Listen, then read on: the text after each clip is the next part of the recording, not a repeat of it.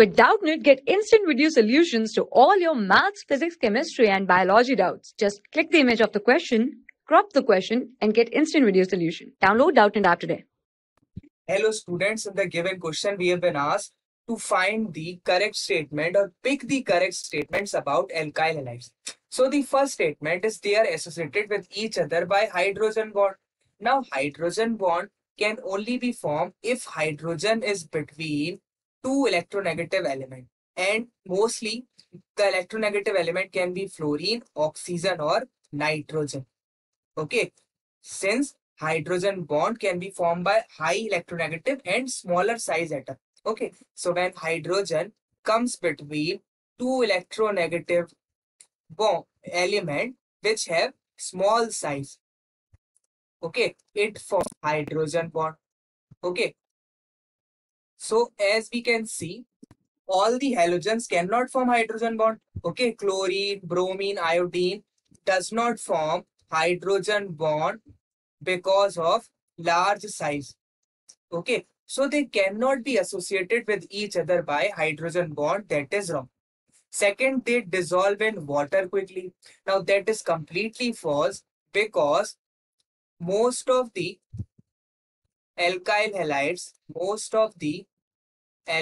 halides are non-polar and hence can only dissolve in organic solvents.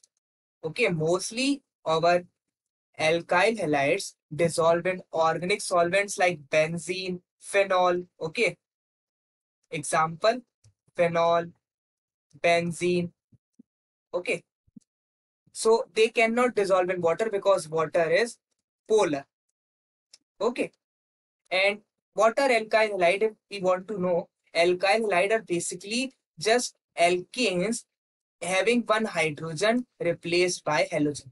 Okay, this is an alkyl halide where X can be chlorine, bromine, fluorine or iodine. And here CH3, instead of CH3 we can write R, where R is an alkyl group. Okay, so as we can see, our second statement is wrong, that they dissolve in water quickly. That is wrong.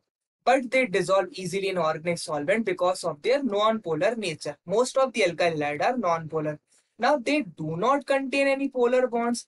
That is completely wrong, because in an alkyl halide there is carbon halogen bond, and in carbon and halogen there is electronegativity difference. Okay, between carbon and halogen. Here X represent halogen. So electron will be transferred toward X. So X has partial negative charge and carbon will have partial positive charge. That makes the bond polar. Okay, bond becomes polar. Okay, the bond is polar, and the reason is that there is electronegativity difference between carbon and halogen. So the only correct option is that they dissolve in organic solvent. They does not dissolve in water because they do not have. See, the first reason is that most of the alkyl halides are non-polar, and another reason is they cannot form intermolecular H bond. Okay, they all cannot form intermolecular hydrogen bond. That is also the reason that they are not soluble in water. Okay, this can also be the reason for their insolubility in water. But we have been asked about the correct statement. So the correct statement is they dissolve easily in organic solvents like benzene. Okay, so our answer for the given question is option number C, they dissolve easily in organic solvents.